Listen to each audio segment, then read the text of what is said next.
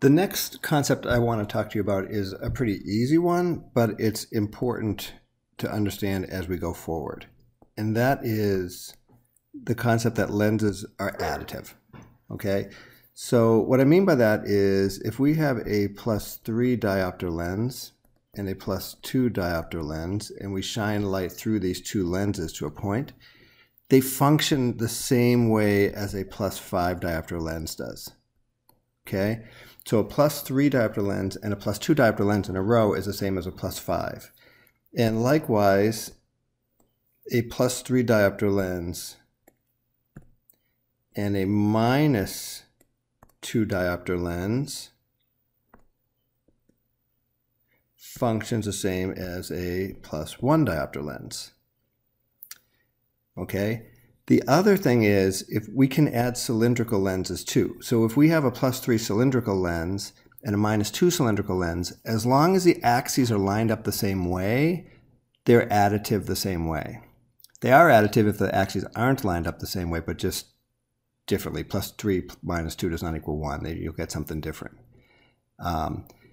And you can have a spherical lens and a cylindrical lens. So if I had a spherical lens that was +3, +3, so that's +3 sphere, and I had a cylindrical lens that was +2 plano, so that would be +2 axis 180.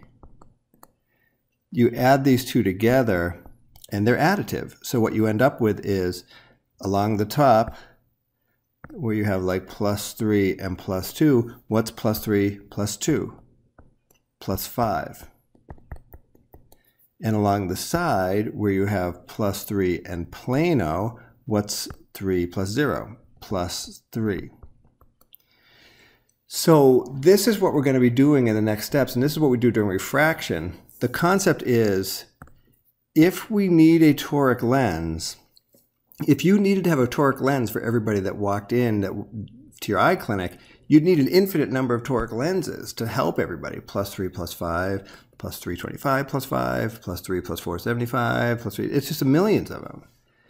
But if you can somehow use two different lenses to add up to one toric lens, now all of a sudden you just need a limited number of building blocks to build any type of toric lens. Like you can have the same million bricks, you can build hundreds of different types of buildings. And that's kind of what the concept is.